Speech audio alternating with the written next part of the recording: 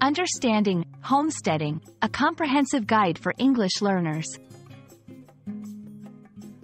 Hello, everyone. Today, we're going to explore a fascinating topic in the English language, homesteading. This term has rich historical roots and a modern relevance that might surprise you. So, let's dive into understanding what homesteading really means.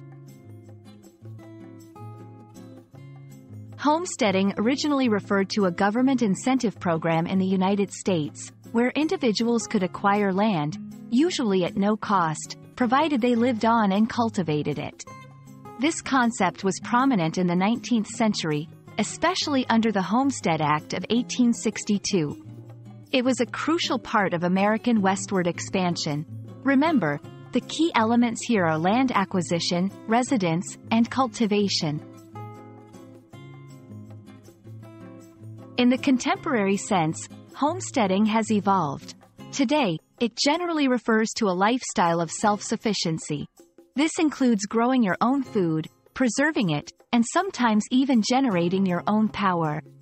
Modern homesteaders often seek to reduce their carbon footprint and live in a more environmentally sustainable way. It's less about acquiring free land now and more about a self-reliant lifestyle. In everyday language, when someone says they are into homesteading, it often means they are pursuing a simpler, more hands-on way of living. This can involve activities like gardening, raising chickens, or making homemade crafts.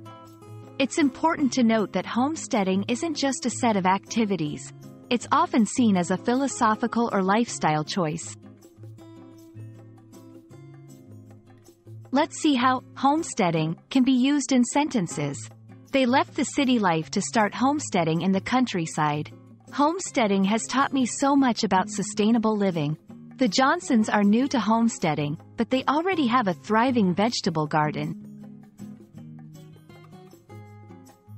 I hope this video has shed light on the meaning and usage of homesteading. It's a term that connects us to our past and guides us toward a sustainable future. Whether you're an English learner or just curious about new concepts, understanding terms like this can enrich your language skills and general knowledge. Thanks for watching, and keep exploring new horizons in your language journey.